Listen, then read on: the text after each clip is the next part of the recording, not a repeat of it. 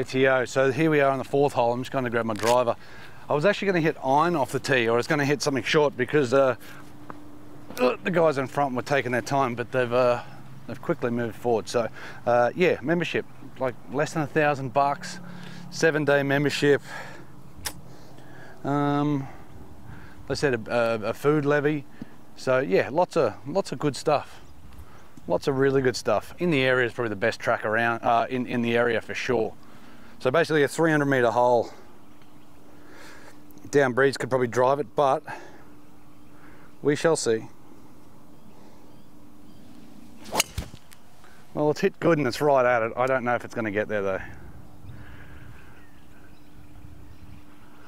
It took a kick to the right, so it was basically on the, I'll see if I can zoom in and find it. See if I can zoom in and find it, because it's taken a slight right kick, which is a good thing, because, is that it, just at the short front there? That could well be it. Yeah, because it was heading straight at that bunker there that they're working on, and took a bit of a kick right, so I'm going to take that shot. Alright, making sure that's all on. So yeah, it's quite a nice little unit. Anyway, if anybody wants to know what it is, it's the DJI Mic 2. There's a receiver on the camera connected through a 3.5mm into the camera itself.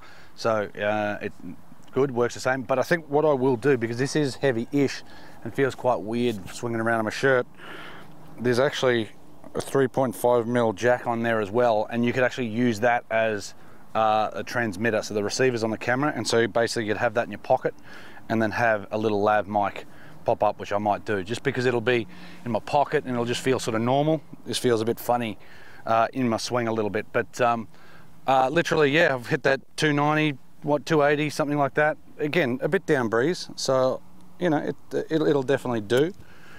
I've got new wedges actually. We'll see how they go. So I went some SM9s for no real reason.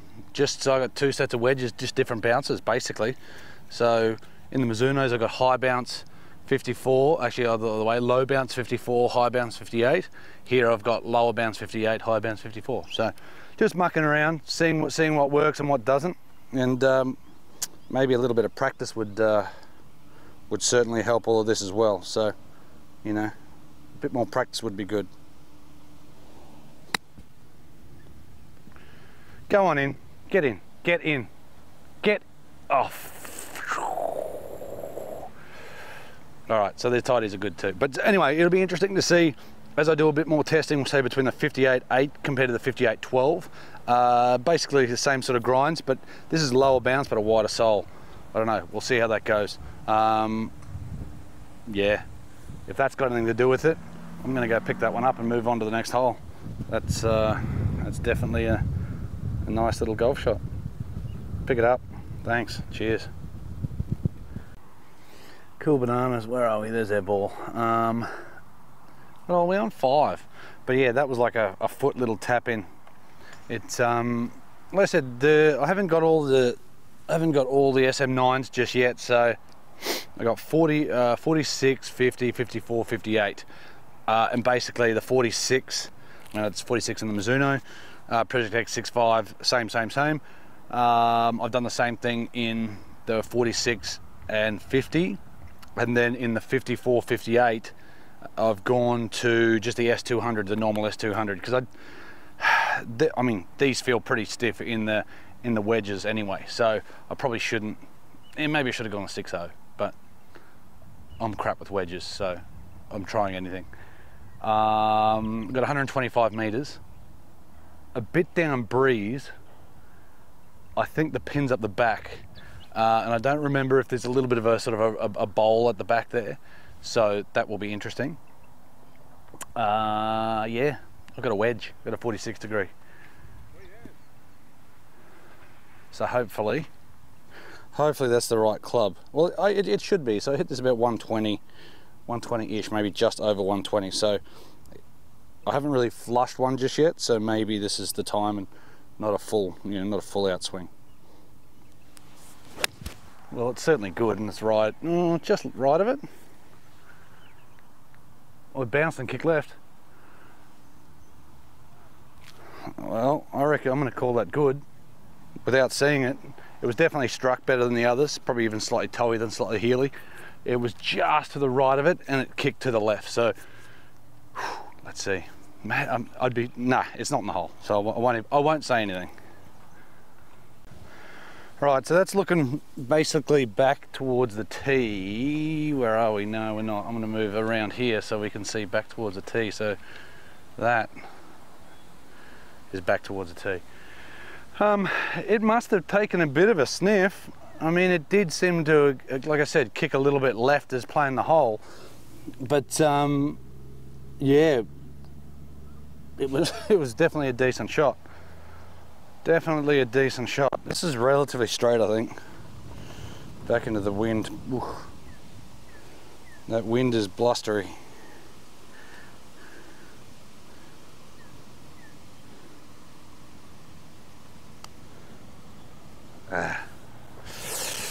Felt like I shoved it just a hair. Speed was great. Yeah, I can't quite see where I've pitched. I feel like it would have been sort of right here, or maybe even on the edge of the green, but I can't see a pitch mark. One there maybe, but not really. Right, another par. Steady as she goes. They're always nice rounds when you can just sort of tap in birdies and tap in pars. Rightio, sixth hole. Yep, sixth hole. Par 4 straight up the hill, back into the breeze, but it seems like the breeze has sort of stopped. It's stopped everywhere, actually. Very interesting. Really, really nice hole. So all the greens here, they said, are quite firm, and they definitely roll good. They roll really, really good. As you can see, guys are up there. Guys back here, they're just putting. So, like I said, busy. It's great to see. So, John, well done. Everyone here at BEERWAH, like I said, well done. It's if I was in the area, let's say what you got sort of Woodford here. Maybe you'd sort of even call Caloundra, maybe even. It's a bit far up, but yeah, it's certainly one of the better courses in the area. The only thing is, if it does rain a little bit, it does get a little bit on the damp side of things. So, you know, that's the only negative, but it's not that bad. Like I said, this is a bit funny, it's shifting around, so I'll definitely have to muck around with that. Probably shouldn't have turned it on, but these guys are still a little bit away. But yeah, as you can see, some of the bunkers, so they're basically getting rid of the bunkers, reshaping them, and they've got an architect out, so they're sort of all doing that properly, which is fantastic. But pretty much all the greens here are raised, so they sort of sit up a little bit and quite firm. And so someone like myself who's got an average short game, you can make some numbers. Basically because I'm hitting it up and I don't have the confidence to hit it high. I generally hit it flatter so it runs on a little bit more. But the holes, at least on the front, the back nine's my favourite nine here for sure. I don't know if I should hit. I mean, they're 100 out, 350. I mean,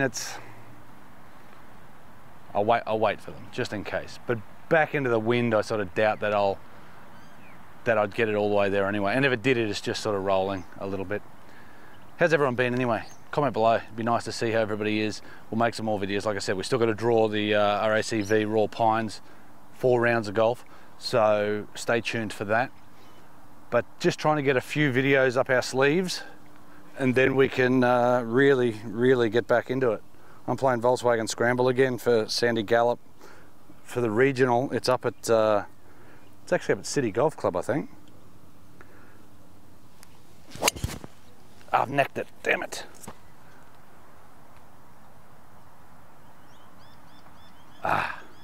Down the right. Hopefully that gets lucky. That was rubbish. That was absolute rubbish. Real bad strike again. Right side of the fairway. Look, it hit a tree, probably the tree just to the right of the buggy. It was okay. I mean, it was a very bad strike, so it certainly got lucky. 143. That's the thing about playing here, is you certainly have the opportunity to hit it into a lot of trees.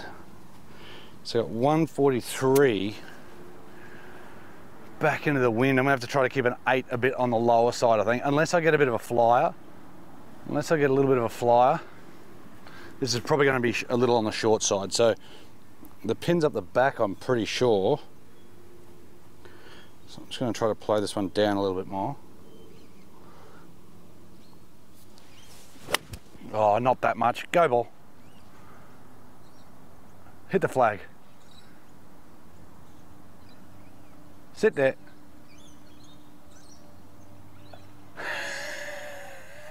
That's on the back edge. It's a good golf shot, but that is the most rubbish strike today. But maybe one of the best results. Right, so like I said, the worst shot of the day, nearly, basically the chip was the best shot of the day. But that's, yeah. You win some, you lose some. Like I've tried to play it low and I've hit it low, but I've knifed it.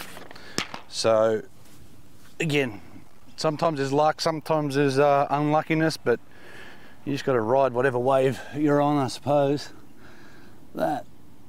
See, this is where the green's here. There's plenty of break in some of these, but this looks quite flat to me. And the issue is a straight putt is, to me, probably the hardest putt because I never started anything online. And the cups look relatively fresh, so I can't really see any grain. It might sneak to the right just a tad. So I'm going to play at middle left edge. Well, that's where I'm going to line it up. That's actually probably on left edge.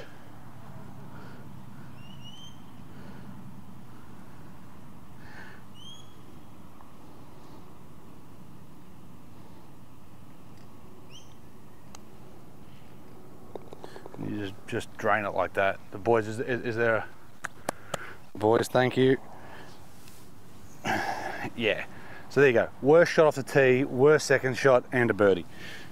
You can show, it shows that the game is, the game's rigged. Who friggin' knows? Like I said, ride whatever wave you're on. But anyway, 7th hole par 5, so you got 7, 8, 9. So 7 par 5, 8 par 5, and then 9 short par 4. I'll take how I'm playing for now. Beautiful. And don't forget, smash that like button. Oh, you're That's a what you weirdo. say, don't you? Oh, that's what they say to say. Hey? I don't know. If you don't like it, don't like it. Hit dislike. Who cares? Yep. I don't care. But anyhow, see you then. Beautiful. See you.